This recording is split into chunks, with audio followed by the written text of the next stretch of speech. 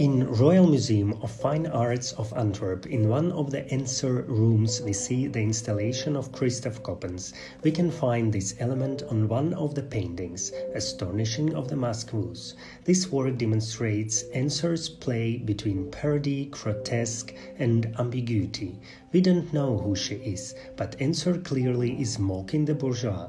Masquerade is criticizing humans for their way of playing a role, forgetting what is their true face.